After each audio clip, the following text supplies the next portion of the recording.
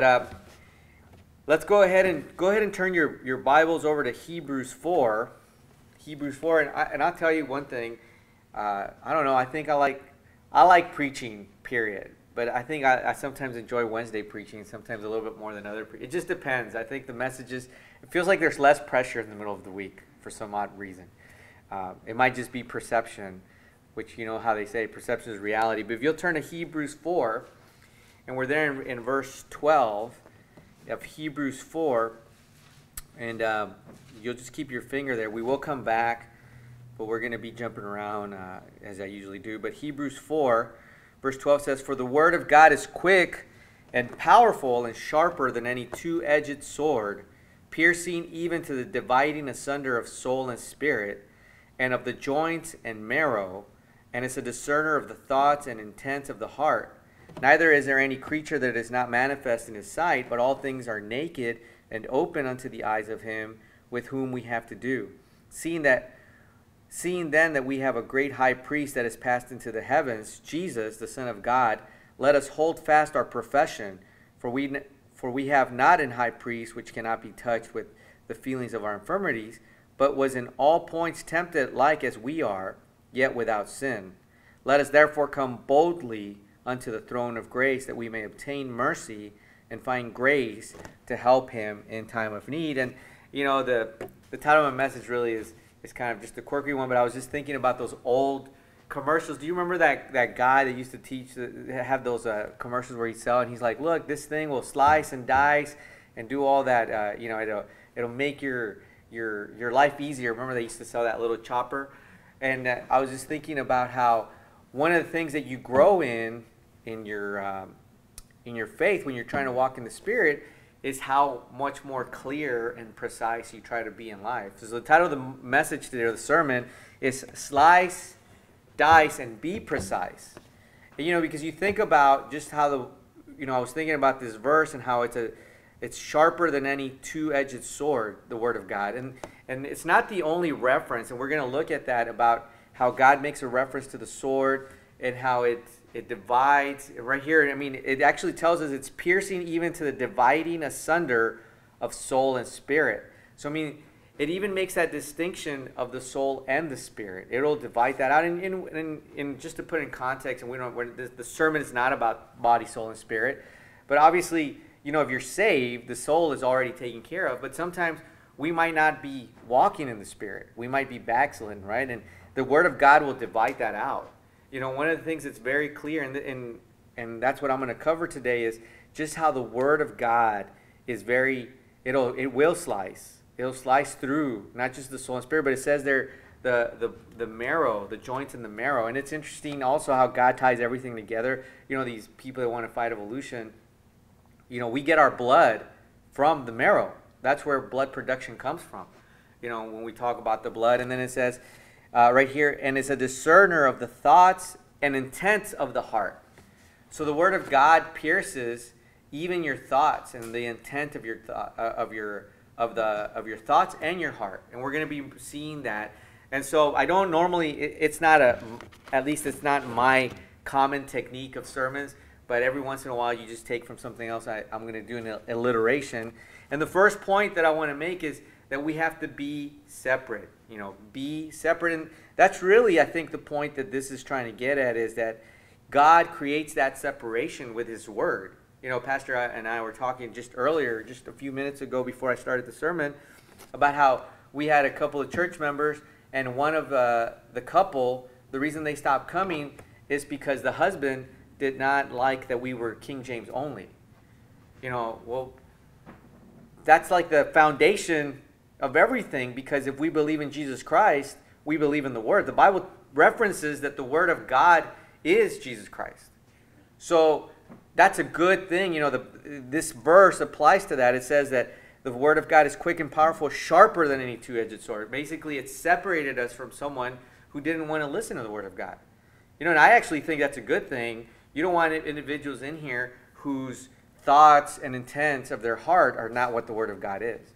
We're all in different stages, but I think the one thing that I'm trying to get across today, and this is my goal, I hope that comes across, is that when you get saved, it's one thing, and everybody understands it differently. But as you grow, if you intentionally and grow, because it says intense, right? That means you have an intention. If you're intentionally growing in the Word, if you're intentionally walking in the Spirit, then what ends up happening is you do eventually become more separate from the world. I mean, it's just a natural progression. You become more disgusted with the sin of the world. You hate things that God hates. You don't want to partake in certain sins. And not only that, but when you do sin, you're more aware of it, and you come to God and confess that much quicker than when you're just saved and you're not going to church and you're not reading your Bible. You know, I mean, it doesn't really do anything. You know, you're not really growing in Christ, and you're not really reaching for those rewards and stuff. So the first thing that we see here in this verse, and you know, obviously we could cover that whole chapter, but the thing that I wanted to focus on, because I don't know, it just really stood out to me the last couple of days, is this separation. And if you'll go over to number 16, but I'm going to read for you Genesis 3. We know the story in Genesis 3. This is the fall of man. Adam sins. And right at the end of Genesis 3, verse 22, it says, and in the meantime, you're in number 16, but it says, "And the Lord God said, Behold, the man is become as one of us, to know good and evil. And now, lest he put forth his hand and take also of the tree of life, and eat and live forever. Therefore the Lord God sent him forth from the Garden of Eden to till the ground from whence he was taken. So he drove out the man, and he placed at the east of the Garden of Eden cherubims and a flaming sword, which turned every way to keep the way of the tree of life." And so we see that the sword has a significant meaning. And actually, if you just were to do a study on the word sword, I mean, it's used a lot. You know, that was the weapon of choice. I know a couple of weeks ago we had that idiot politician from El Paso say something about they're coming for your guns, and you know, everybody in Texas was in an outrage. You know, the Bible actually speaks of having self-defense, and I mean, the equivalent of what those weapons are today would be the sword. You know, that was the weapon of choice at the time. But for us that are in the Spirit, God gives us that spiritual weapon in His Word. You know, I mean, I'm not going to preach about the Second Amendment. If you're here, you believe in it. If you've read the Bible, you know what Jesus says about that. That's a whole other sermon for a whole other day. But I'm talking about that spiritual battle. You know, when you read in Ephesians, he gives us this whole armor. And one of the things that he does, we're going to cover it, is he gives us the sword of the Spirit, right? Which is the Word of God.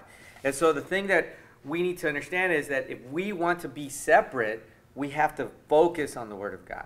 See, what did God do there? He put up a sword to separate.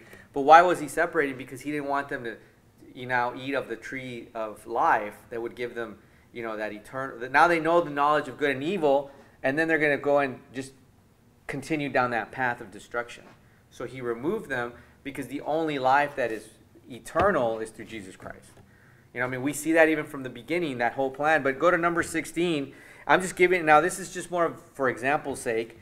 But you look there in number 16, verse 21, and this is the story of Korah and that dissension, you know, that, and even within the brothers and sisters in Christ, even within like-minded believers, even if every once in a while you get with somebody and I mean they agree with you on every point. As a matter of fact, I would venture to say that most Baptists, at least let's categorize them as independent Baptists, would agree with maybe the majority of what we preach. And I say that I'm not I say that lightly because there's certain things that they won't, but the majority of the main doctrines, you know, salvation by grace, the King James Bible as the Word of God, soul winning, things like that, they agree with the majority of that. But even within that, if they're not in the Word, if they're not armed with the Word of God, there can be contention, there can be dissension, there can be internal battles because people get in the flesh and then they forget to esteem others better than themselves. And we see this here. Now, Korah, they weren't, obviously, we're going to see here that they were not saved, that they were not brothers and sisters, but we see that God's always making the separation, and even here, there's even another separation of the congregation. We'll see this here. Let me not get ahead of myself. In verse 21 of number 16, we see, it says, "Separate yourselves from among this congregation." This is, that I may consume them in a moment. And they fell upon their faces and said, O God, the God of the spirits of all flesh, shall one man sin, and wilt thou be wroth with all the congregation? And the Lord spake unto Moses, saying, Speak unto the congregation, saying, Get you up from about the tabernacle of Korah, Dathan, and Abiram. And Moses rose up and went unto Dathan and Abiram, and the elders of Israel followed him. And he spake unto the congregation, saying, Depart, I pray you, from the tent of these wicked men, and touch nothing of theirs, lest ye be consumed in all their sin. So they gat up from the tabernacle of Korah, Dathan, and Abiram on every side. And Dathan and Abiram came out and stood in the door of their tents, and their wives, and their sons, and their little children. And Moses said, Hereby ye shall know that the Lord hath sent me to do all these works, for I have not done them in my own mind. If these men die the common death of all men, or if they be visited after the visitation of all men, then the Lord hath not sent me. But if the Lord make a new thing, and the earth open her mouth and swallow them up with all that appertain unto them, and they go down quick into the pit, then shall ye understand that these men have provoked the Lord. And it came to pass, as he had made an end of speaking all these words, that the ground clave asunder that was under them, and the earth opened her mouth and swallowed them up, and their houses, and all the men that appertained unto Korah, and all their goods. They and all that appertained to them went down alive into the pit, and the earth closed upon them, and they perished from among the congregation. And all Israel that were round about them fled at the cry of them, for they said, Lest the earth swallow us up also. And so we see here, in my opinion, just from what we read, we see several separations. We see, obviously, these are reprobates. We've talked about that, but these are people, because, sometimes people will say, well, I'm not going to worry about salvation because, as long as I ask at the last minute, before my last breath, I can get saved. Well, Korah and Dathan and Abiram, they had a chance and they didn't because they weren't, because God already had given them up. This was more of a show of power of God, showing that this was a serious thing that they had done, going against a man of God. But then if you look there, what really stood out to me is you see that it says, Then all Israel that were round about them fled at the cry of them, for they said, Lest the earth swallow us up also. So there was others that, they listened to what Moses said, but they didn't quite completely believe him. He said, remove yourselves. And they were close enough to the action to maybe think that they weren't that far removed. What I mean by that is sometimes, we might take some actions in our life where we're kind of towing that gray line. Is this really considered a sin or not? Look, if you're towing that line, it's probably a sin. You know what you should do? You should make yourself apart from them. I'd rather be with Moses in that group that was watching from afar. These guys ran in fear because they all of a sudden felt that conviction that they might be guilty. Now, they weren't, obviously, because they had the opportunity to flee. But they shouldn't have been close to the action in the first place. That's why they feared. It says, And all Israel that were round about them fled at the cry of them, for they said, Lest the earth swallow us up also. And, that's the thing that the two edges, it makes that separation. But it also, that's why the gospel message has to be so clear and concise. Look, they now knew who they were dealing with. Maybe they believed on the Lord, but they weren't walking in the Spirit. Let me tell you, watching some people get swallowed up by the earth, that'll do something. Even think about it today. We were just here, and all of a sudden we walked out, and there was a group of guys that were trying to pick a fight with Pastor Cobb, and then all of a sudden the earth swallowed them up. We'd have some serious changes in our lives, right? But we got to believe by faith. The Bible tells us not that we're not focused on the temporal, the things that we see, but the eternal. If you'll turn over to 2 Corinthians 6, while I'm in Luke 6, go to 2 Corinthians 6, and then we're coming back to Hebrews, but go to 2 Corinthians 6. In Luke 6, we see another form of separation. It says, And he lifted up his eyes, in verse 20, he says, And he lifted up his eyes on his disciples and said, Blessed be ye poor, for yours is the kingdom of God. Blessed are ye that hunger for now, for ye shall be filled. Blessed are ye that weep now, for ye shall laugh.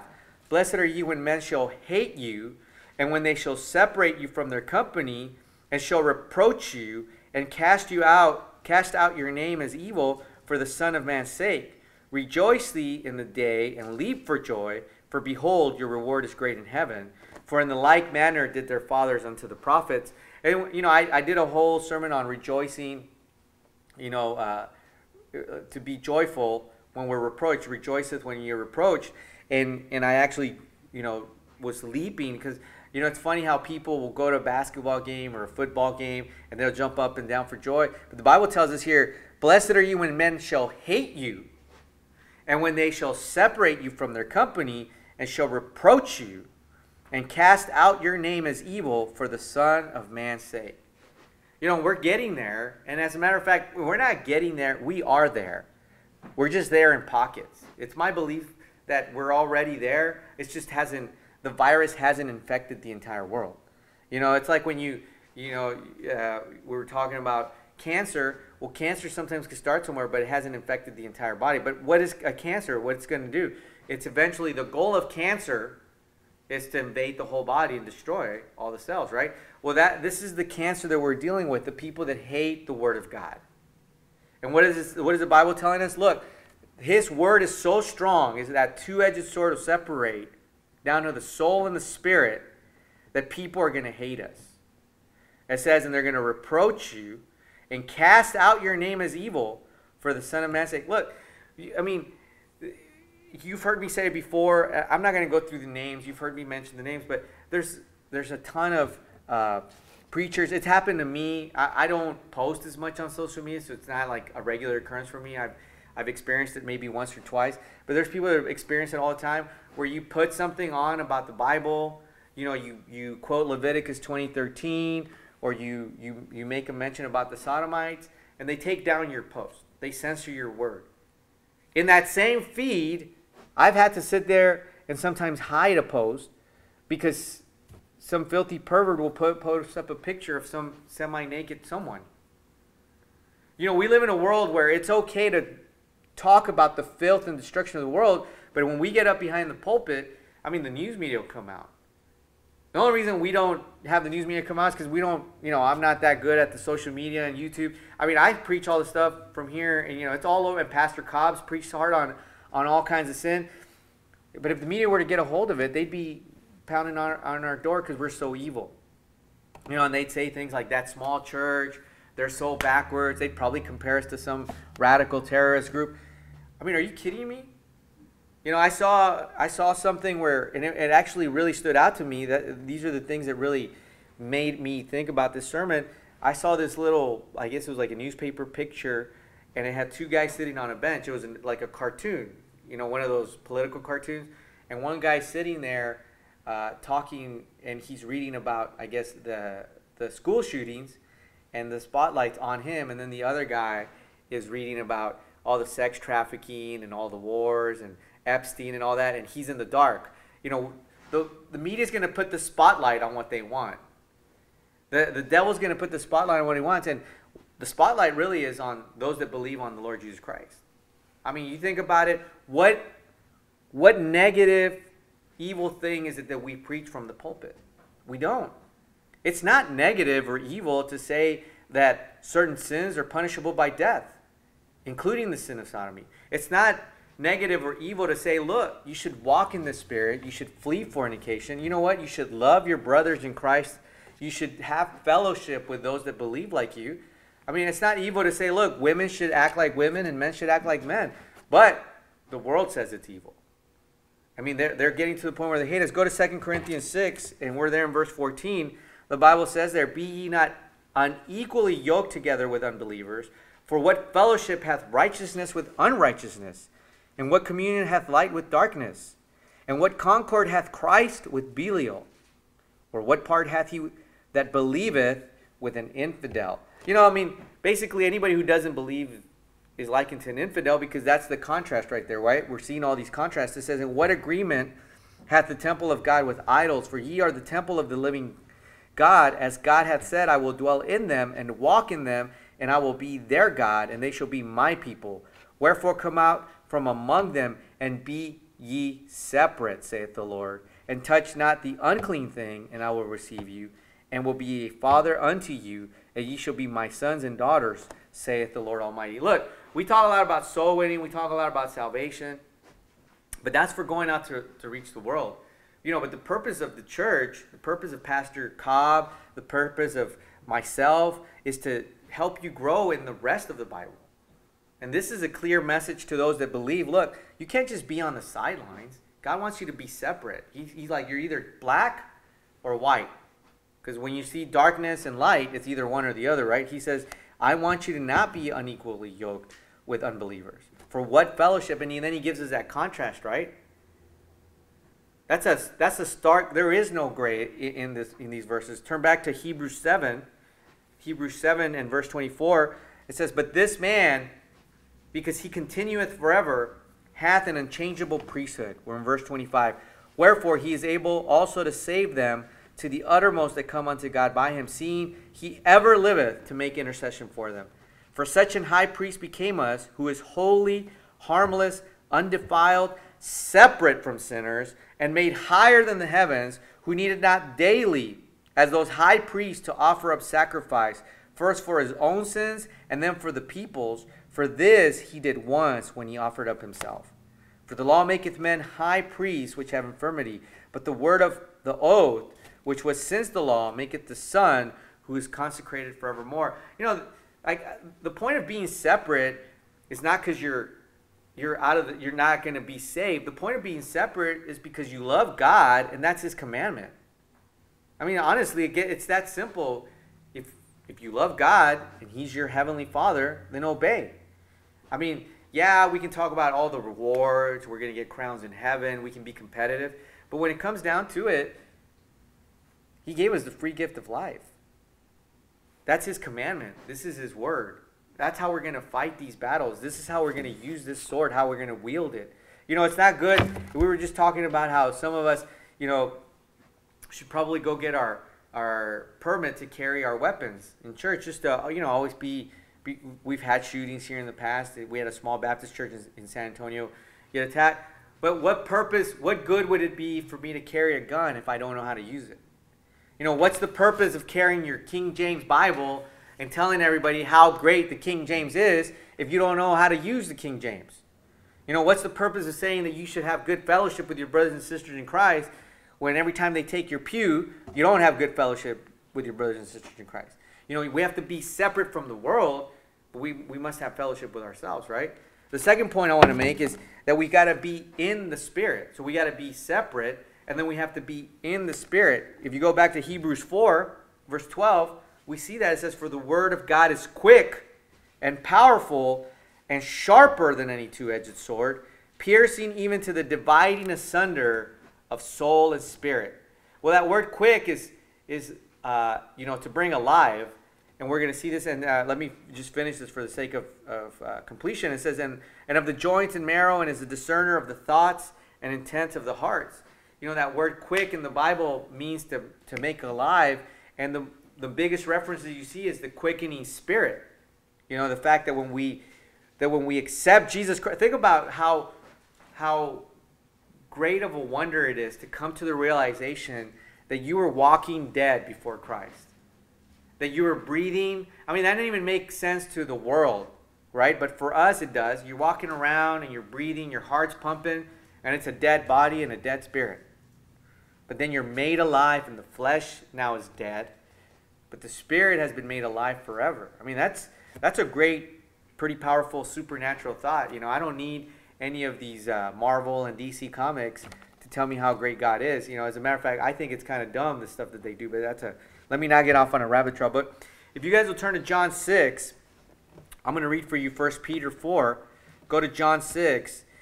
1 Peter 4 verse 1 says, for as much then as Christ hath suffered for us in the flesh, arm yourselves likewise with the same mind. See, God requires us to arm ourselves.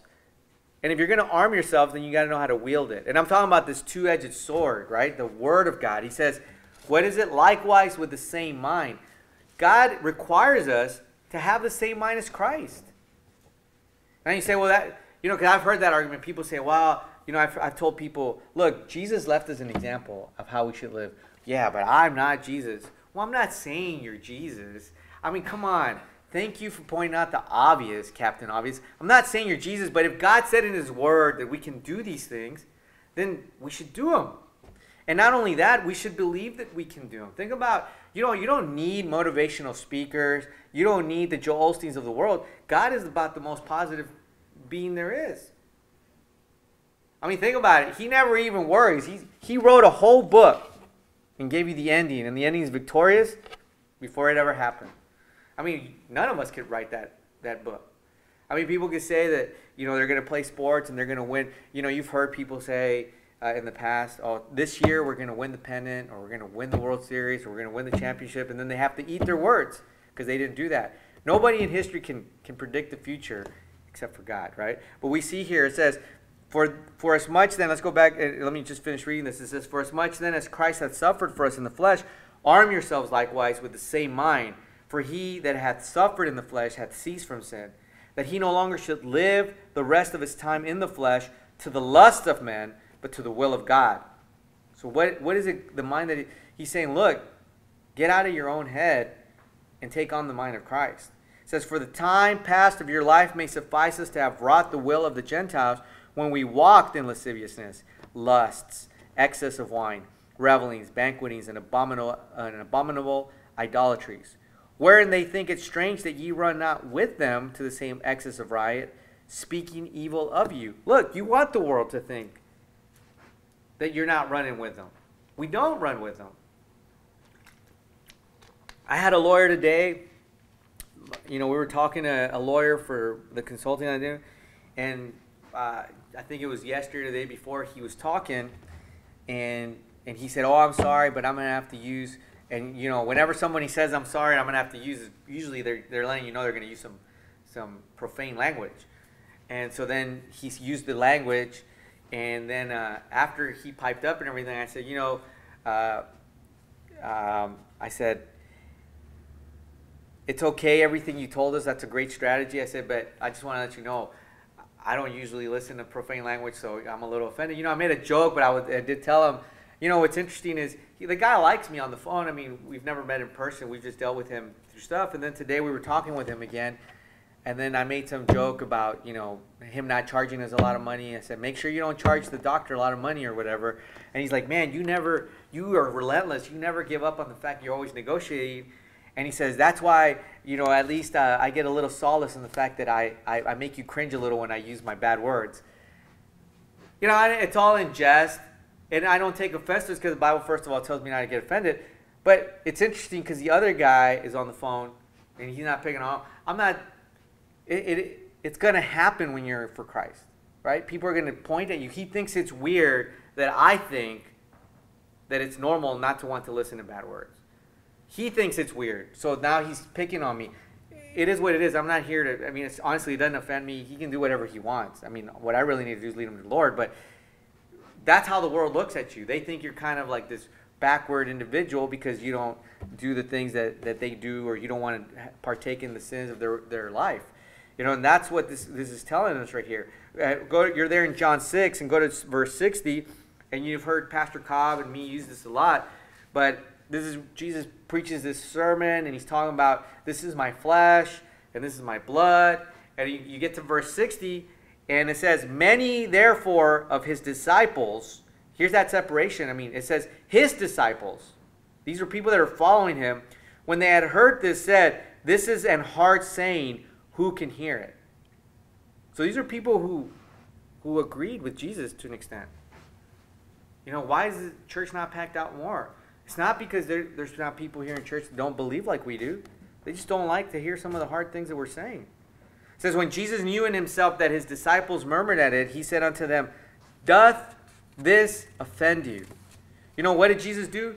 He offended them with the truth. He says, verse 62, what, and if ye shall see the Son of Man ascend up where he was before, it is the Spirit that quickeneth, the flesh profiteth nothing. The words that I speak unto you, they are the Spirit, and they are life. Basically, what is this separation? What is this sword of the Spirit that he's talking about? He's saying, look, these individuals have been offended because they're looking at their flesh. I basically, pushed a couple of buttons. My sermon bothered some people because it bothered some of their sin. We should never, and if you are, you should work on it. You should never be offended when the pastor gets up and preaches something that touches a nerve. Because that's, unfortunately, he's going to, at some point, if a pastor preaches the entire counsel of God, he's going to touch somebody's nerve. Because I don't care how good of a life you live, you know what? We're all sinners, saved by grace, right? So there's some sin in your life that the pastor's going to preach about that you're going to be like, wow, is he preaching it right at me? How does he know? You ever run into those people in the car? Man, the pastor was preaching right at, how did he even find out about that stuff? Pastor's just like, I was just reading my Bible. But that's it. Why do people get offended? Because it says they're looking for the profit in the flesh. And what did Jesus say? The flesh profited nothing. It says, it is the Spirit that quickeneth. The flesh profited nothing. The words that I speak unto you, they are the Spirit and they are life. And then we're going to go to the final point. And because I did an alliteration, it's be in the Spirit, be separate, and be specific. I know the sermon says slice, dice, and be precise, but that's because it rhymes. But in order for my alliteration to work, I had to find a thesaurus and get a synonym that was specific, which is the same thing as precise. But it's good to cover as many words as possible because you've also heard me say we need to be clear with our presentation. Look, I think back to all those times where I gave the gospel as a babe in Christ, and maybe they didn't take as good as I know. I know now that my presentation is so much better that the people that I lead to Christ, my percentage is higher that those people that say they believed. There's no guarantee. I don't think I hit 100%. I would be lying to myself and others if I said every time that someone says the sinner's prayer with me, they believe. Because there's Judases out there. There's people like Judas that will go out there and they'll go sow in with you and they'll preach the right words and they'll say all the right things and they're just false prophets. But I just think how sad, and I can't beat up myself. The Bible says not to focus on the past, but it's a good reminder to continue growing in the message, to continue growing in Christ, that I gave the gospel 10 years ago, and I don't know if it was as clear and as specific and as concise that it split, that it clicked. And the reason I think that is because there's people that say, oh, I prayed the sinner's prayer. I'm like, okay, well then, if you were to die today, are you 100% sure you're going to heaven? Yeah. Is there anything that you can do to lose your salvation? Absolutely. If I commit adultery, well then you're not saved. And you think about all those people think that they're going around leading great lives, and they're like, oh, when I die, I'm going to heaven. And I don't, that's a serious responsibility on us that those people might wake up in hell. It's for forever. I mean, this is an admonishment to us to be very specific. We should know what we're talking about. You know what? The Bible actually speaks about, if you don't know what you're talking about, it's better to keep your mouth shut. It really is, right? And sometimes the ego gets in the way, like Jesus said here, the flesh gets in the way, and it profits for nothing. To me, it's a serious thing. I'm all for the battles, all the topics that I touch, all day long. But at the end of the day, those are all part of the plan for the ultimate goal, which is to lead people to Christ and have them grow in Christ. It's not just enough to lead them to Christ, because look how many people we've led to Christ in the last 2 years that aren't here today. Think about all the people that Brother Bobby's brought. They accepted Jesus. We baptized them. They're gung-ho, and they're not here anymore. Thank God that they're not going to hell. But, hey, there's no specificity. So then they go around saying things that are erroneous, and instead of being a prophet, they're a stumbling block. They're a detriment to the gospel. And I'm not mad at them, but I think that they should be here or they should just keep silent. Because, you see, and I've seen some of these guys, they put posts on Facebook about how they just believe in God, but they're not very specific. Well, look, Joel Osteen says he believes in God. That doesn't mean people are going to heaven. You got to get specific. That's why we use the King James. That's why we say it's on Jesus Christ. That's why it's the death, burial, and resurrection of Jesus Christ. But let's go to the final point. I've only got 3 references here. Go to Romans 8. I'm going to be in Matthew 10 real quick. Matthew 10 verse 34 says, think not that I am come to send peace on earth. You know, we have to be specific. He says, I came not to send peace, but a sword. See, Jesus came, he didn't come to give us peace. He came to bring a sword. Why? Well, if you go back to Hebrews 4:12, it's for the division, for the separation. He says, for I am not come to set a man at variance against his father, and the daughter against her mother. I mean, he says, for I am come to set a man at variance against his father, and the daughter against her mother, and the daughter-in-law against her mother-in-law, and a man's foes shall be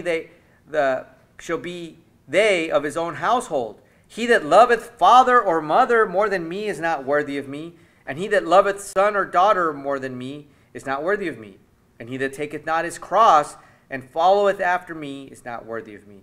He that findeth his life shall lose it, and he that loseth his life for my sake shall find it. You know, for many years, I always accepted this. I have always, and I've always been kind of in your face about this, like that we need to, you know, we also have those verses where it says, you know, you hate your mother, and I've always, it's never been an issue for me, but I never completely understood it. But that's why the Bible is so great about being specific. The way that I look at it now is not that you don't love your family, but as you grow in Christ and you love Christ more, they're just going to not love you as much. I mean, it makes perfect sense, right? Because when you start saying things like, well, if queer uncle 1 and queer uncle 2 show up to the family gatherings, well, we're not coming. Guess what? Everybody's going to get offended, especially in a Hispanic home, because, you know, that's the bad thing about all these movies and TV shows. Everybody says it's not specific to Hispanics. I mean, just get around any Italians, they'll tell you the same thing, or Irish, or whatever, name the nationality. Family's most important. Well, that's not what God said. He said, look, you got to love me more. And people say, well, that sounds contradictory. Actually, it's not. Because when you love God with all your heart and your might and your soul, well, guess what? It's a natural thing to love your family up to the point of death. Because you understand what God has placed in front of you as a responsibility. Here he's saying, look, there's going to be variance. So if Jesus didn't come to bring peace but a sword, what do you think our duty should be? Should it be to bring peace? No, the Bible tells us to live peaceably amongst all men if possible. But it's for our duty to preach the word, and guess what? It's going to cause some division. You know, I mean, it's happening every day. It happens every hour, and it gets worse and worse all the time. Go to Romans. You know what? Actually, go to Revelation 19. That's where I'm going to close. I'll just read real quick for you. You know, Romans 8:31, and you've heard me use these verses, but it's just so great that you can come back and get something new out of it. But Romans 8:31 says, "What shall we say then? What shall we then say to these things? If God be for us, who can be against us? He that spared not his own son, but delivered him up for us all, how shall he not with him also freely give us all things? Who shall lay anything to the charge of God's elect? It is God that justifieth. Who is he that condemneth? It is Christ that died. Yea, rather, that is risen again, who is even at the right hand of God, who also maketh intercession for us. Who shall separate us from the love of Christ?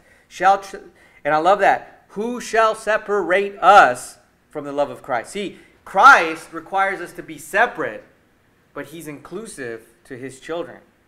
See, I'd rather be separate from the world and be part of the family of Christ.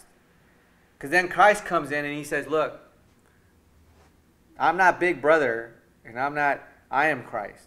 You know, I remember I was never the big older brother that came to the rescue. If you ever meet my brother's like 5'11", you know, he's like 250 pounds. I mean, he's a big guy. And he's not just tall and big for Hispanic. He's a big guy. Like, you know, my grandma had a saying for him. I don't know if you remember the boxer from the 80s, Manitas de Fierro Duran. He was a real famous boxer. And that translation is that he had iron fists. And my grandma coined that term for my brother because his hands were he was so clumsy growing up that everything he touched he would break. Like, he's a big guy. So, you know, my brother was the type, it was always the opposite, right? If someone was picking on me, it was big baby brother to come into the rescue. But here, God's saying, look, nobody's going to separate you from me. He's not the big brother. He is Christ Almighty. He says, He says, who shall separate us from the love of Christ? Shall tribulation or distress or persecution or famine or nakedness or peril or sword? As it is written, for thy sake we are killed all the day long. We are counted as sheep for the slaughter. Nay, in all these things we are more than conquerors through him that loved us. For I am persuaded that neither death, nor life, nor angels, nor principalities, nor powers, nor things present, nor things to come, nor height, nor depth, nor any other creature shall be able to separate us from the love of God, which is in Christ Jesus our Lord. So even though Jesus came not to bring peace, but a sword, all he's doing is just separating out the sheep from the goats. Go to Revelation 19. I'll read for you real quick. Ephesians 6. I'm not going to read the whole armor of God, but we know that's the chapter. But verse 17 of the armor of God says, and take the helmet of salvation. And what is it? And the sword of the Spirit. And then it defines it for us. It says, which is the word of God. See, it's important to know what is the sword that we're wielding, not yielding, that we're wielding. Go to Revelation 19, and we'll close out with this. Revelation 19, verse 11. Revelation 19, I'll give you a second to get there. And it says there in Revelation 19, verse 11, it says, and I saw heaven opened, and behold, a white horse, and he that sat upon him was called Faithful and True. And in righteousness he doth judge and make war.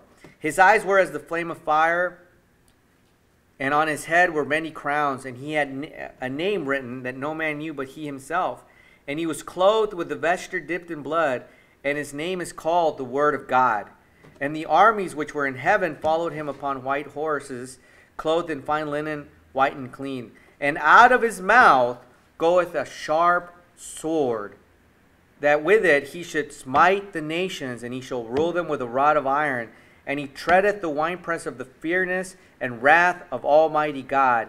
And he had on his vesture and on his thigh the name written, King of Kings and Lord of Lords. So we see that right there in verse 13 it says, and his name is called the Word of God. And then it tells us that a sharp sword comes out of his mouth. I mean, this is going to be something to witness. I mean, when Jesus comes, I mean, he came and he was not anything to talk about. He was not anything to brag about, the Bible tells us.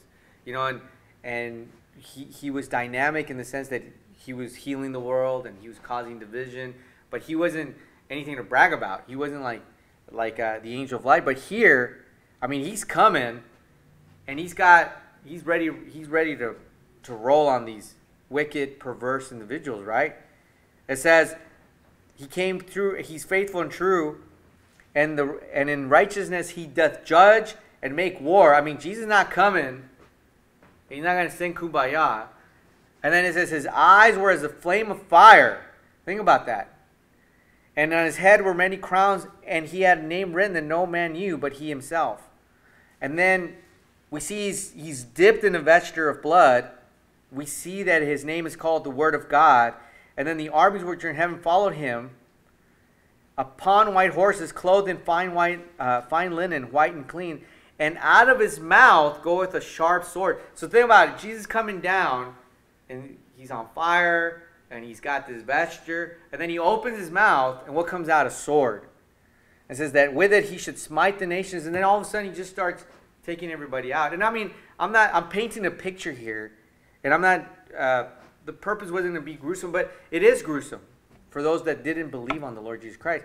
I would much rather be on the separate side. And if you read all of Revelation, you know that this is after what? After that the devil's released. And what is he's released for a season. And what is the devil's job? What is his only purpose? Is to kill the saints. So it's not like in the flesh we're going to have it good all the time. As a matter of fact, it's not going to be like that. But the thing that we should be encouraged about is that if we are going to be part of this movement, and by the way, I've used other times that there's this thing called the New IFB movement, but I'm talking about this movement of going out there and preaching the gospel of Jesus Christ, this movement of growing in Christ. We have to know what our weapons are and how to use them. And there's nothing more important than the Word of God and that two-edged sword that divides. It divides that soul and spirit. and the bone, the joints and the marrow, you know, and the intents of the thoughts of the heart.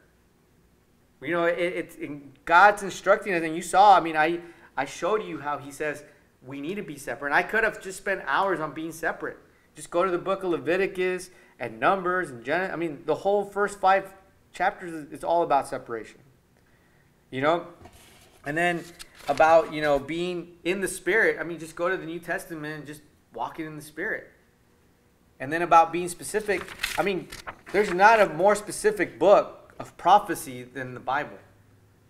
I mean, just get to, as a matter of fact, I'm still, you know, I was going through Chronicles, and I was telling somebody, remember, in Chronicles, I mean, it's specific, that lineage, right? He's going through the tribes, and he's giving you the name after name after name. Then you see in Matthew the prophecy, and you see the lineage.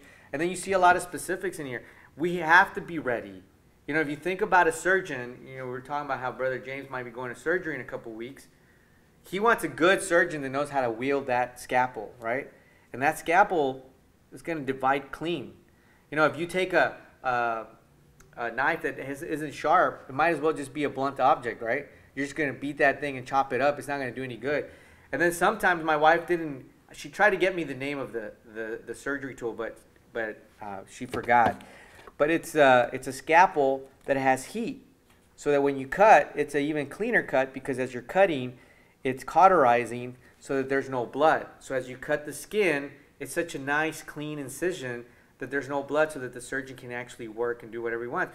Well, think about that with the Bible. I mean, it's a fiery sword. It's a two-edged sword. It's not just one edge, it's 2 edges, and it can do a lot of damage. But it can also do a lot of good, right? And that's what we want to know. I actually, you know, I say this a lot in business. People don't like sometimes the way that I do my consulting, because I'm very direct. And I just want to get to the point. And usually when you're like that, people's emotions flare up, and the reality of who they are comes out. And they're like, "Why do you do that?" I'm like, "Well, when it comes to business, you want to do things quickly. You know, you've been hired to affect the change, and they want it quickly, right? If somebody says, I want to make more money or improve my business so I don't have to like go poor, it has to be done in a time period that's fast. Well, you can't lollygag around with individuals. Look, if somebody's going to blow up and get angry, if they blew up and got angry with me in 5 minutes, it's probably better that they did it in 5 minutes, because guess what? A year from now, some point in the future, they were going to do that exact same thing. Their personalities are going to come out. Well, that's the same thing with the Bible. Look, I want to preach the Word of God so that if somebody hates God, I want to know that they hate Him now. I don't want to waste my time. I want to go and preach the gospel to those that are receptive, the ones that want to listen. And I want to teach and help others learn the Bible to those that want to teach. I didn't even know. I mean, Pastor told me, and he didn't know what I was preaching. That guy left because we were in King James. Good. I don't want to waste my time with someone who doesn't want to listen to the Word of God. I'm not being a jerk. It's just I'd rather be here with you guys, and I know that at least you're listening. We're going to grow together. And if it's just one person or 100 people, if they're serious about it, then we're going to be precise. So let's go ahead and close with a word of prayer. Heavenly Father, Lord, thank you so much for your word. Thank you for the opportunity to preach tonight. Thank you for a message. Thank you for your word, Lord. Thank you that it's a two-edged sword that helps us to divide. And encourage us, Lord, to be part of that division so that we may be separate from the world, but we may be including your family. I mean, we're already saved by grace. But how much sweeter, I think, it's great to just, I mean, I don't want to be the least in the kingdom. I want to have some of that reward, or maybe have a city to look over. Regardless, we're in heaven, but it's sweeter also here on earth. Even through the trials and the tribulations, the more specific, the more precise we get on your word, the easier it is to deal with the trials of everyday life. So thank you Lord, for just teaching us to be separate, to be walking in the Spirit, and to be specific with the Word of God. In Jesus' name we pray. Amen.